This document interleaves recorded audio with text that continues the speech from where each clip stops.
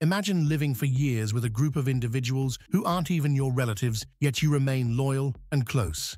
Well, that's exactly what this bat does. Some bat species have remarkably unique social structures. This one lives in small, stable groups, usually made up of 5 to 6 individuals, a mix of males, females, and pups. What's fascinating is that the genetic relatedness between adult group members is very low, meaning they're not family, but still they stay loyal. Even more interesting, each bat has a favorite companion, someone they prefer to sleep next to. This shows that social bonds in bats aren't just based on blood ties, but on social preferences, kind of like how we choose our best friends. This type of social structure helps scientists understand how loyalty and friendship can evolve, even without family ties. And studies like this offer important insights into the evolution of social behavior, not just in animals, but also in humans. So, if you were a bat, who would you choose?